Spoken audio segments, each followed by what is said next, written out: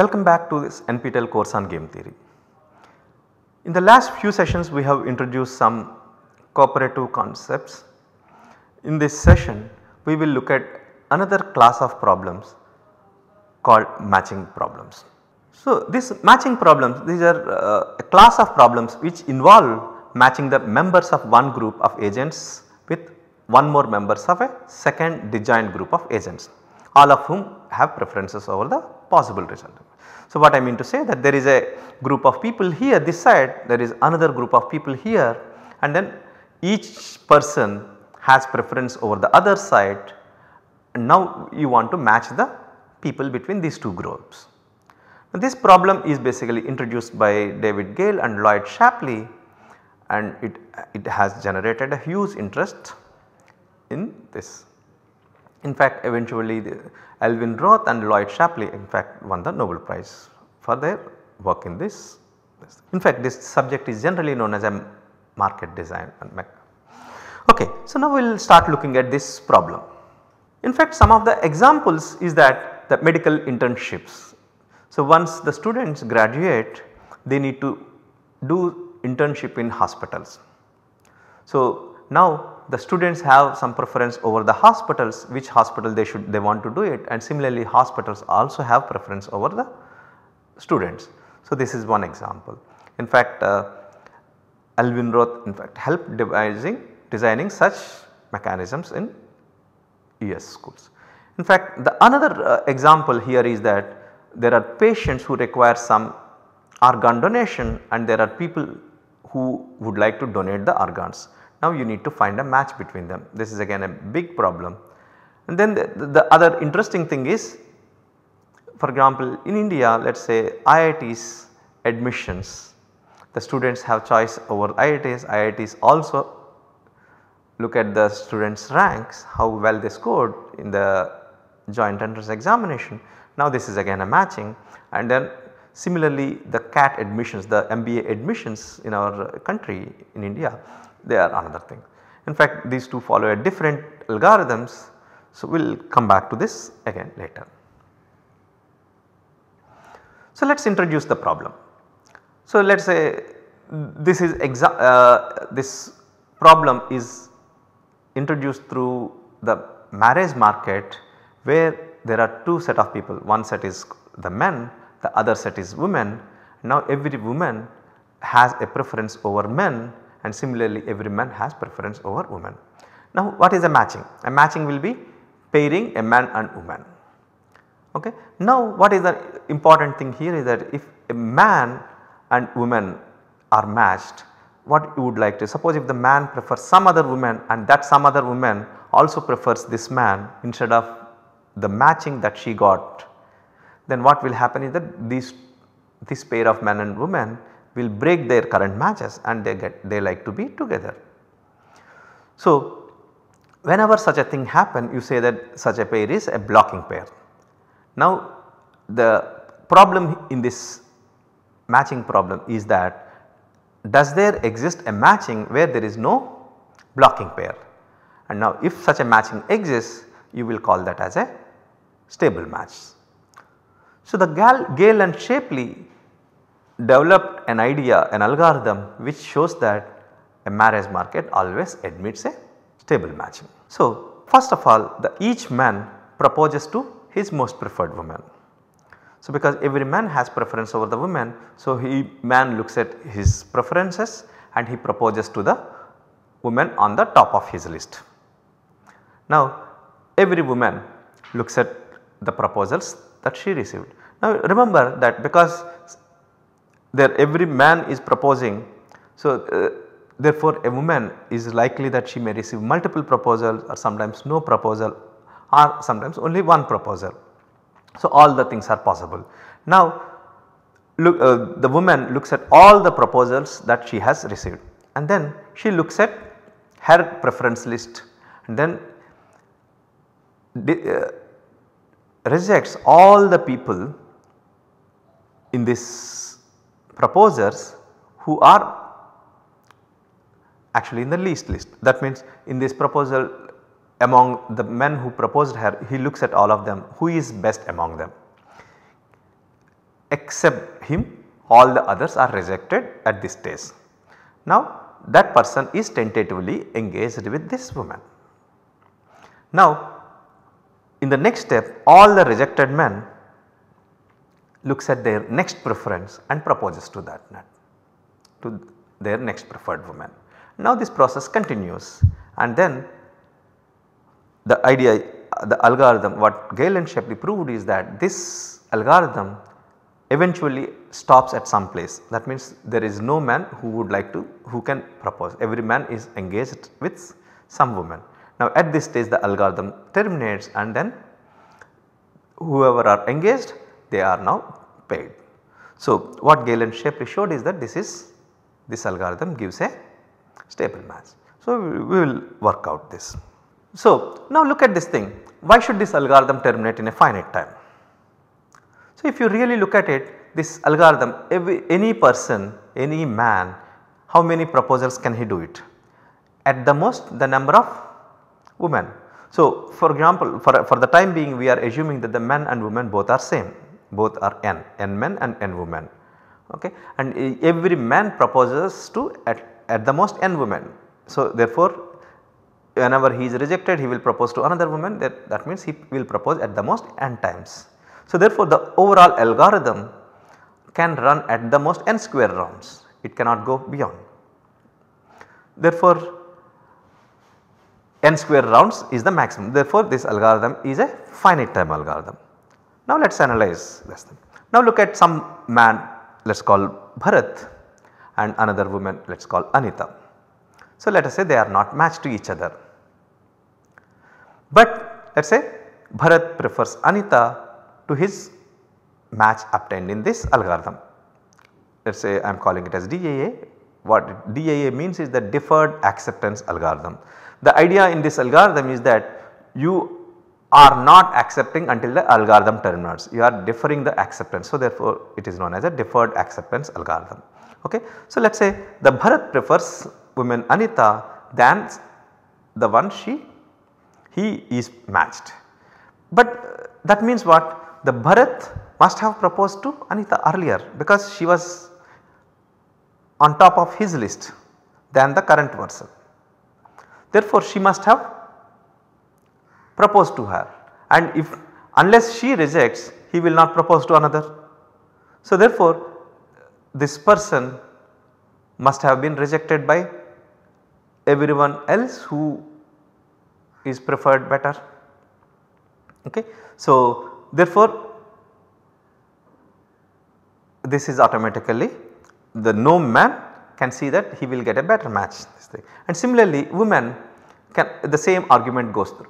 In fact women, because if woman whomever she is matched with, if there is some other man whom she prefers, then there are two things can happen. Either that person never proposed her or she must have rejected. If she has not rejected, then she surely would have received a proposal from him. Okay. So therefore woman is also getting the best here. So therefore no man and woman can block this match. Therefore this algorithm, the deferred acceptance algorithm, always result in a stable match. So therefore this is a very simple argument, and this algorithm is very useful in this. Okay. Now let us look at the another aspect here. Let us say you reverse the roles of the two people. Instead of men proposing and then women rejecting. So let us say that woman proposes and man is rejecting, then you get another algorithm. So therefore by reversing the roles you get two algorithms. So typically these two stable matches need not be same. Okay. So in fact one is woman optimal algorithm. When woman is proposing, that means he is proposing to his best, her best, and hence you hope that she will always get her best and when she is proposing. Similarly when man is proposing, you expect that the man gets the best. Okay. So therefore the woman optimal and man optimal matches that you are getting it. So in fact we can easily see that any other stable match if exists, that will always be in between these two things. That means every man, when man is proposing, he is getting the best, and any other stable matching there, every man will get not better than the man proposal algorithm.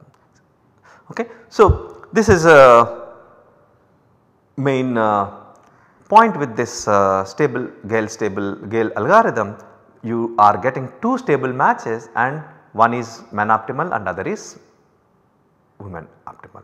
In fact, this is where the IIT admissions, for example, IIT admissions look at the student optimal, that means the student's preference is given the priority there, therefore that is actually a student optimal, whereas in the CAT admissions the institutes have a choice over they offer to the people whom they prefer first. So, these two are the other ends of the deferred acceptance algorithm. So, let us look at one example. So, consider this 3 by 3 matrix where the women and men preferences are given. So, let us say the women W here. So, that means here the W1 preferences are first M1 and then M3 then M2. Similarly, for W2 first M3 then M1 then M2. For W3 M1 is the first, M2 is the second, M3 is the this thing, and similarly for men. So, let us look at it in round 1.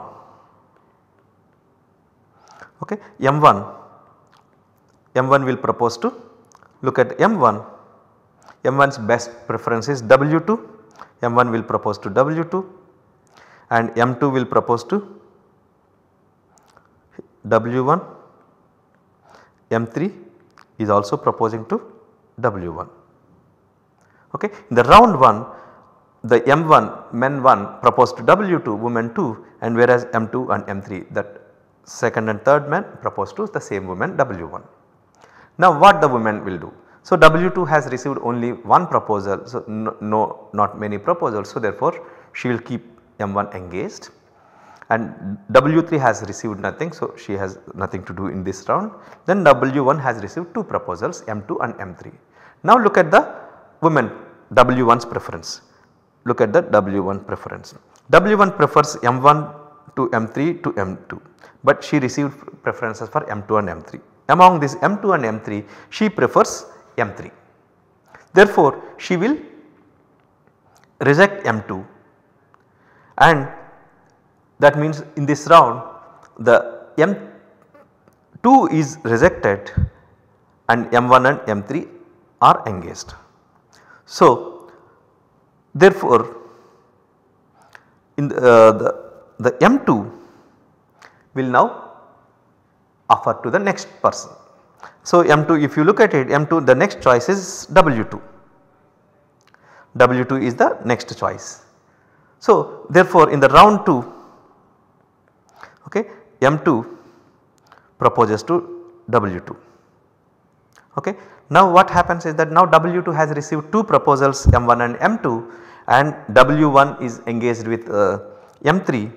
So what will happen? Now because W2 has M1 and M2, so W2 M1 and M2, M1 is her preferred choice over M2, therefore W2 rejects M2. Once W2 rejects M2, then M2 has to go for next thing. The next choice is W3 and then M2 proposes to W3 and there are no more rejections happen. Okay. So, no more rounds will be required and W1 is now matched to M3, W2 is matched to M1, W3 is matched to M2. Okay. So, this is basically the men optimal stable match, and if you reverse the roles we will actually get this W1 M1, W2 M3, W3 M2. Okay. You can see that these two are different, okay, and this is the second one is the women optimal and the first one is the man optimal. Now the most important thing here to notice is that these 2 stable matches, if you take any other stable matches, that match is always lies between these 2. In other words, that means every person, okay, I should now say that the following thing. So let us say mu W mu m. These are the matches that are obtained through deferred acceptance algorithm. So, let me first write down the mu1 and mu2. There are 2 stable matches. What do I mean by mu1 less than equals to mu2 for m?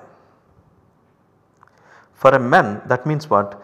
What the men, let us say, let us take m in m, mu1 m, what he is obtaining in under mu1 and what he is obtaining under mu2.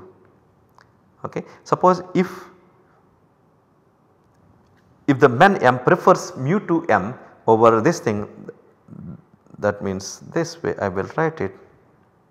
Okay. He prefers mu2 m to mu1 m, and if this happens for every m, then I will say mu1 is preferred for men by over mu2, sorry, mu2 is preferred over mu1 by the man. Similarly, for mu1 is least preferred compared to mu2 by woman. That means what? For any W, mu1 W is less than or equals to mu2 W for the woman. This should happen for every. So, this is basically this thing. In fact, as I said, mu W is most preferred by women. That means what? Every woman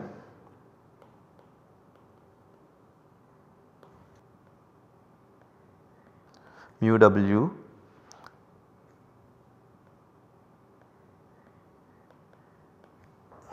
this is happening. That means what she is obtaining under the woman proposed this thing is always better to any stable match.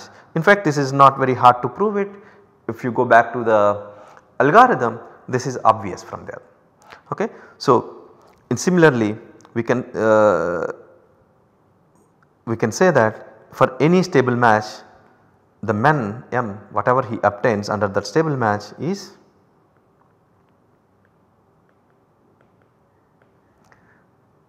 the men proposed algorithm gives him the better choice than any other stable match.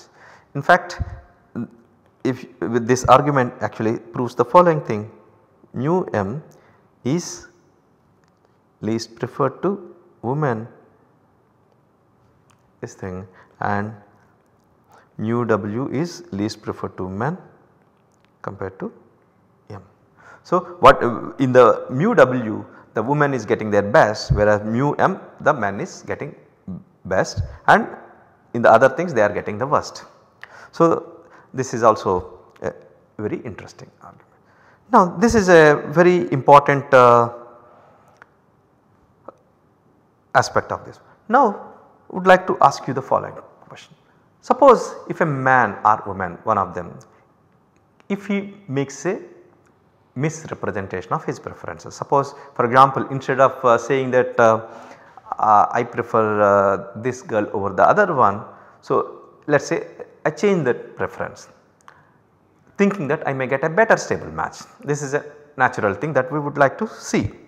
Suppose if I misrepresent my true preferences, am I going to get anything better?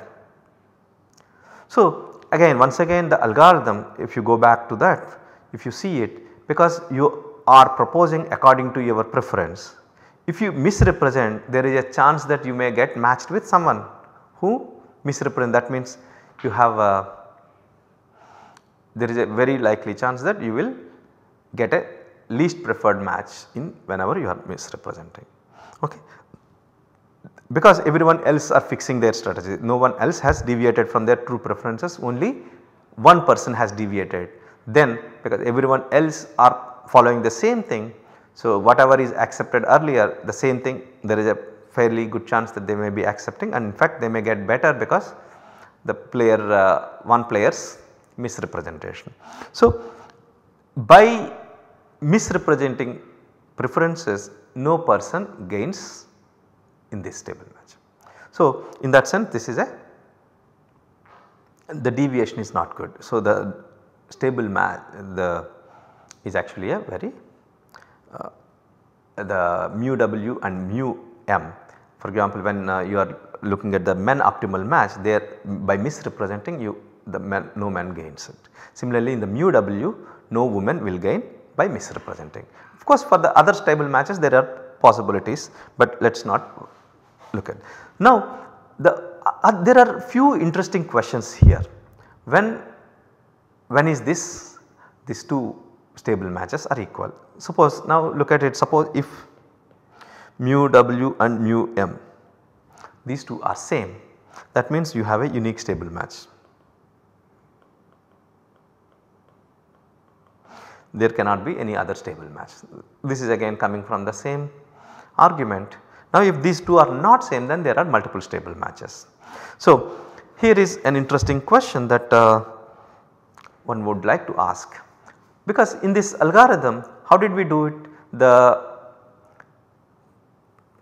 All the people are proposing to them and then some are rejected, some are engaged and then going. Now can we really come up with some decentralized algorithm? For example, look at the following question. Suppose you start with any pairing, any match, find a blocking pair,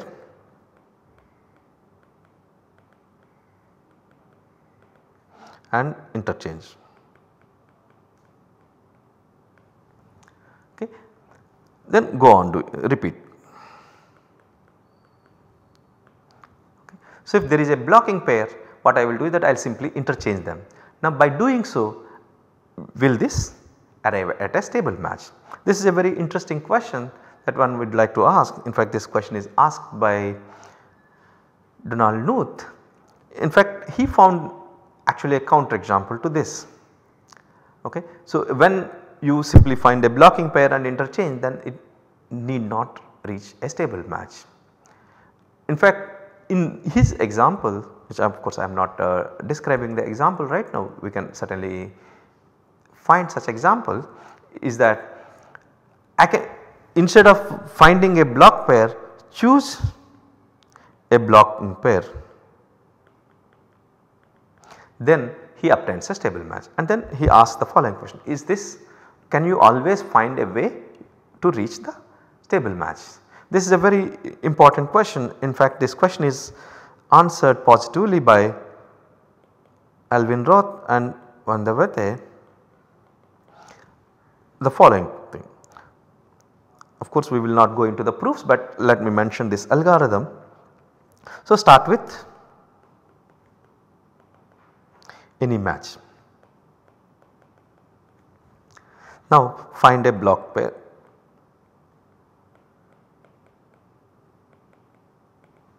randomly you choose any blocking pair. Now pair them and leave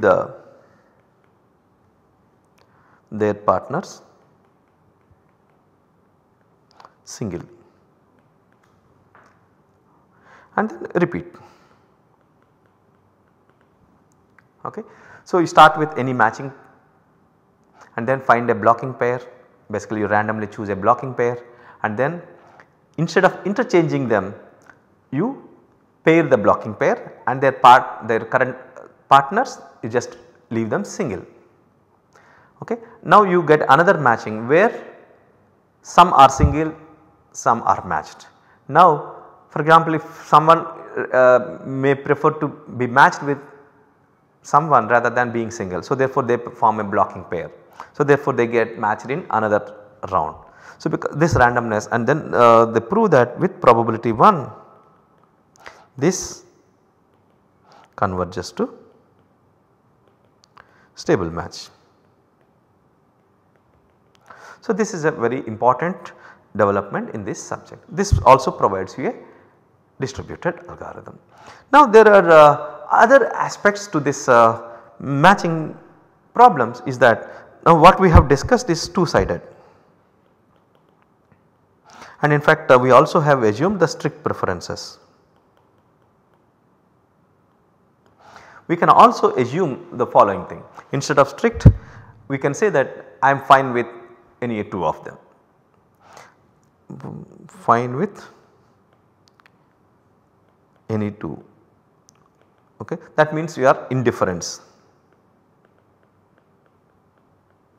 or I can also say prefer to be single than some. Okay. So, instead of matching to certain people, would prefer to be single. So, this. So, and in fact the same problem now I can ask with these questions, these restrictions, and in fact the Gale-Shapley algorithm can be modified at this thing. So, this is a two-sided market. The reason why we call this as a two-sided is that there are two groups which are different and we are matching them. Now, there is another thing called one-sided.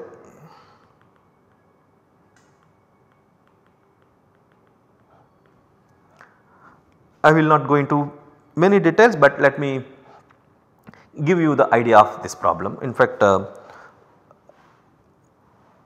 you can work out some exercises. So, in the one sided market there are only single set of people. So, for example, students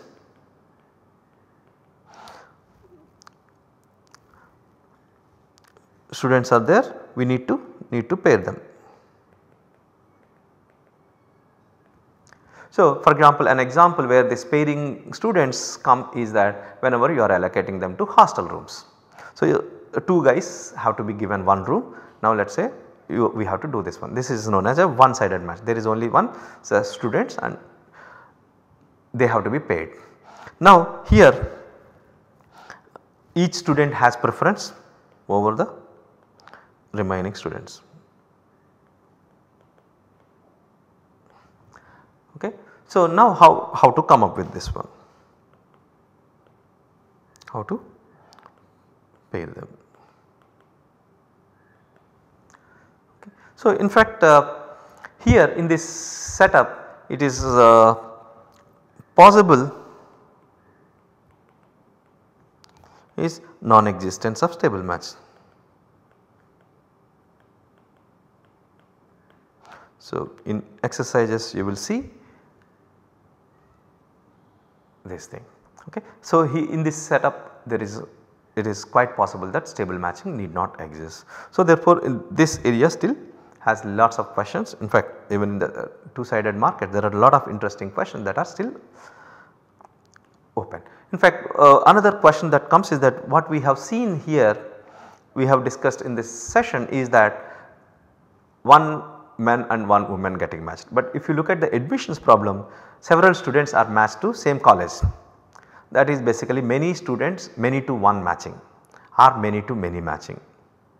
So, you can actually ask the same question with many to one and many to many. So, these are all several interesting directions, and in fact the good reference for this is basically a book by Alvin Roth and Sotomayor. So, this provides you another aspect of the cooperative games, and in fact with this in fact we are coming to the end of this course, and to recall we have touched upon few topics of game theory starting from combinatorial games and non-cooperative games and some learning and cooperative games, but there are many things that we have not discussed in this course. So, in fact at this point I should say that one good reference is to look at the book by Narahari on game theory and mechanism design, and there is a book by Meyerson, and there is a book by Freudenberg and Tirole. In fact, there are many books. Of course, this book mostly focuses only on the non-cooperative things. Meyerson and Narahari both have on this thing. In fact, we have followed some of the topics of this course from this thing. Okay, and Roth and Sotomayor is probably one of the best reference for the stable matching. Okay, so with this we are concluding this course, and hopefully we will meet you again in some other point of time in some other course. Thank you.